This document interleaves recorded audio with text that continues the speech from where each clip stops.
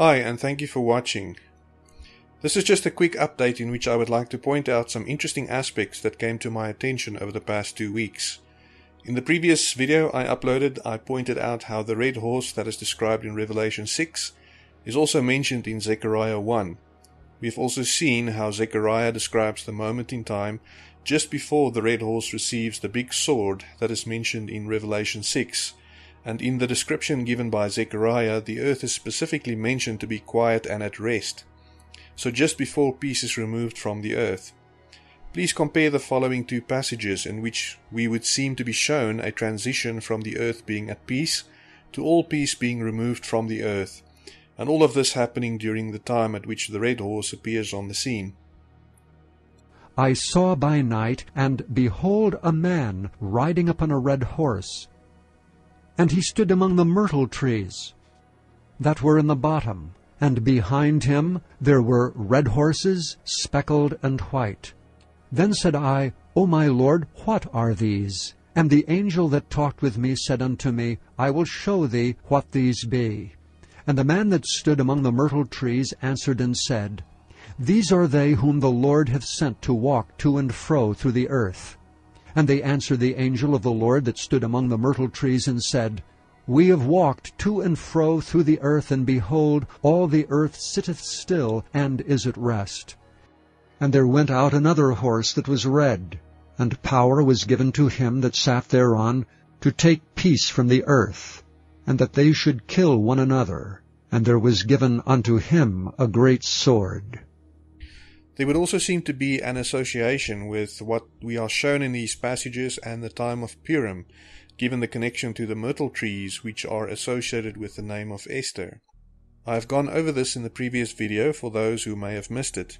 This would also seem to be connected to the events that are currently transpiring between Russia and Ukraine. We have a localized war that has started, but the rest of the world is sitting quiet and at rest. We are also told in Zechariah that at the point in which the rider on the red horse is seen, that the affliction has been helped forward. I explained the meaning of this in the legal case against Satan, where we have seen how Satan entered God's harvest and began to steal from it before the time that was appointed for him to do so. If you have not seen that video yet, please be sure to watch it, as it just shows us once again how our Heavenly Father always has a plan to outsmart the enemy. And we should expect nothing less from our Heavenly Father, who is in control of everything that happens, always having a plan to show us more of His love. Something that I came across over the past week or two is a video that was released in September of 2019, in which a question is asked about what would happen if a war broke out between Russia and the US. What is interesting is that the events that are now occurring between Ukraine and Russia are described quite accurately in this video, even though different countries are mentioned in the lead up to the start of this war. Even the dates that are mentioned in the video are quite close to what actually happened. But what has caught my attention is the time span that is given in this video between the start of the conflict until the time at which a nuclear device is detonated, specifically over Berlin. This, of course, is also something that we have seen in several predictive programming instances, two of which I will mention include Leonard Cohen's song First We Take Manhattan, and the second is the movie Atomic Blonde, both of these showing us clearly that Berlin would be the second instance of 9/11, which would point to another major false flag attack to bring about the destruction of civilization. When connecting this to what we are shown in God's Word, this would be the point at which the great sword would be handed to the rider on the red horse, that would then take peace from the earth, and to put to death vast numbers of people, as we read in Revelation 6. Now, the time span that is given in this video from the infographic show describing a possible war that breaks out between Russia and the West, from the time that it starts until the bomb is dropped, is 40 days. I see this once again as biblically quite significant, given that it would align with the time of Passover on the Zadok calendar. When it comes to Passover, we have had several instances in which this feast is described to us.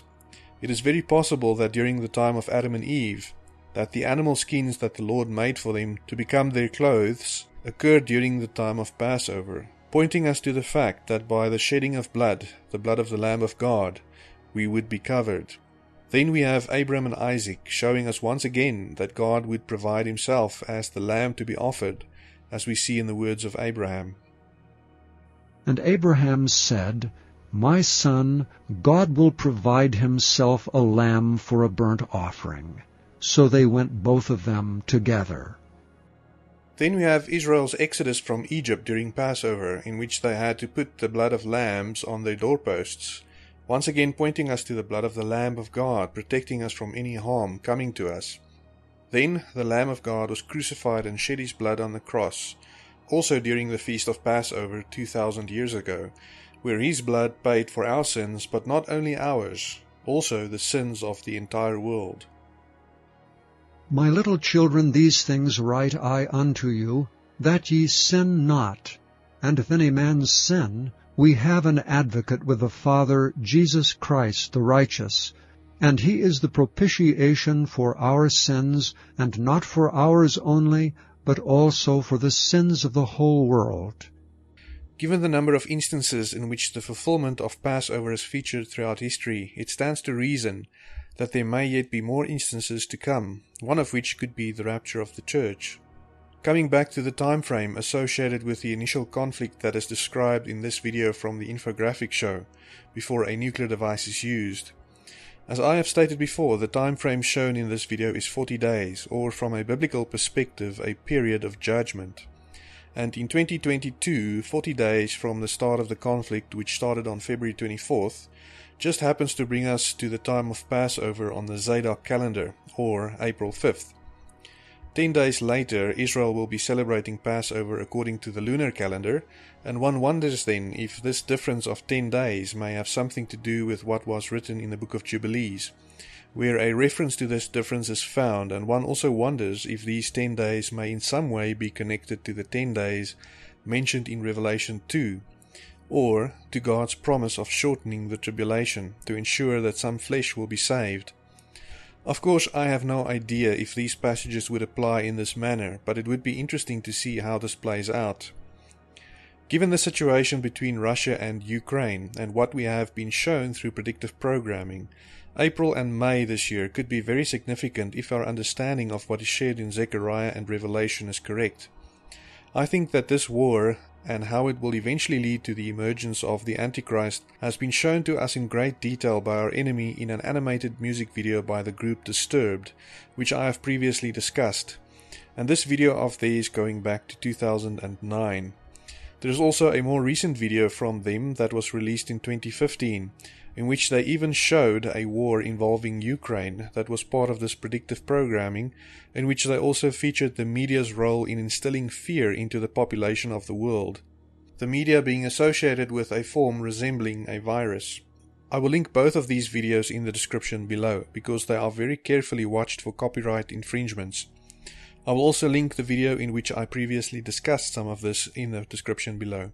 From the perspective of God's timepiece, or the heavens, I would also like to reference my brother in Christ Ken Potter's video, in which May 16th this year is pointed out as what would seem to be a watershed moment. There is a single lunar eclipse that is positioned in the middle of multiple symmetrical sets of solar and lunar eclipses positioned on either side, and given that our Heavenly Father stated that He created the heavenly lights to serve as markers for seasons and specifically for appointed times, it stands to reason that May 16th is of special importance, given how it would seem to be dividing between what has been and what is to come.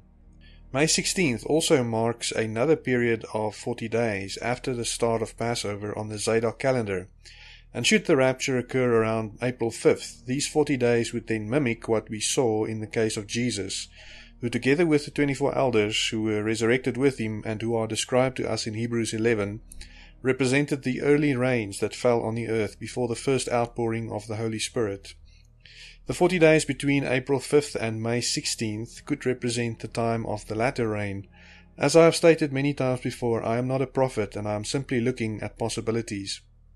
The same importance regarding this date would seem to feature in the iPetco 2 animation, where the rabbit, which is located at the position of April or May, on the back wall in this image, would seem to suggest that this is a focal point also for our enemy in their plan to bring into the open the Antichrist.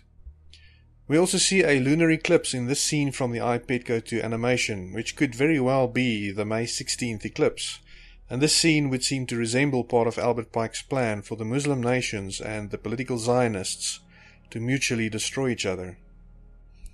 We also have to remember that the Antichrist will not appear on the scene suddenly. The Bible tells us about a process that will lead to the Antichrist's revelation.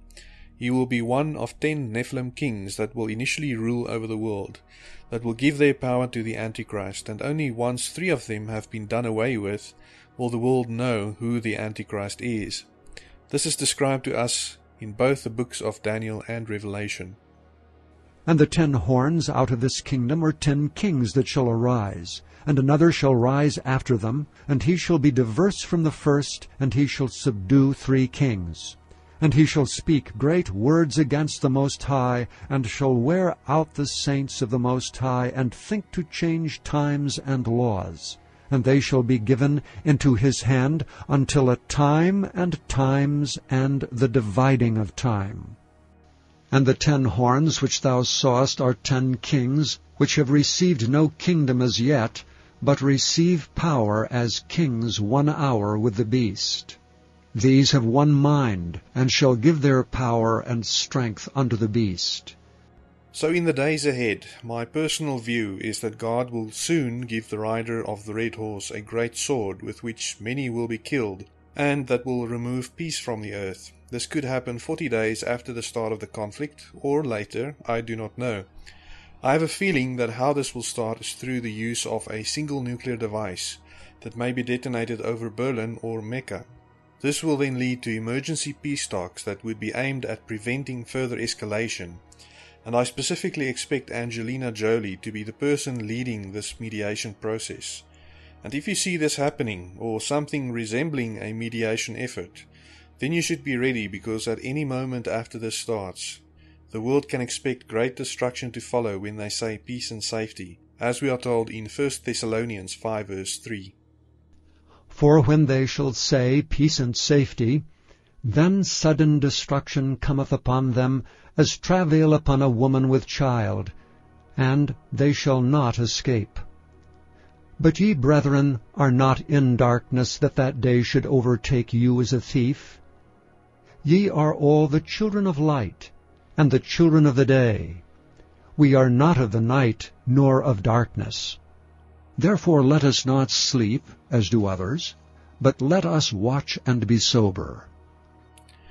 This will then also be the time at which the expecting and watching church will be removed from the earth, and where Satan will have unrestricted rule over the earth and those that remain on it for a short time. And I have to add that one does not know how Satan's transgression of God's law, in which he began to mark people before the appointed time for him to do so, will affect his ability to act without restraint. We have no idea if Satan will be allowed to do as he pleases, or if our Heavenly Father will impose some restrictions on him because of his transgression. Only time will tell. This is just a short update on what I currently see happening in the world and what to watch for, and I hope this information will bless you as we enter what I believe to be the final stretch. Please also join my Telegram channel provided in a link below, where I provide updates much more frequently. Finally, I just want to thank from the bottom of my heart all of those who have supported this ministry financially and who have prayed for us. But especially over the past few months, your support has been such a blessing to us in very difficult financial times. May our Heavenly Father bless you abundantly for your kindness and generosity, not only in this life, but even more so in the life eternal that is before us. The Bible says that if you believe that Jesus is the Son of God, you will receive salvation. Have you believed in your heart and confessed with your mouth that Jesus is the Son of God? Have you placed all of your trust in Him to save you from your sins? Jesus shed His precious blood on the cross to set you free from sin, and your sins being washed away and you becoming a fellow heir with Christ as a son or daughter of God is a free gift to anyone who will accept. The only way in which you can obtain this gift is through faith. You cannot earn it, and you cannot pay God back for it once you have it. Would you not accept His gift of eternal life to you today, while there is still time to do so? Do not trust in your own works to save you, even if those works are the works that you do under the anointing of the Holy Spirit. Jesus will receive all the glory for every person that He saved, and we can only offer Him our gratitude and worship.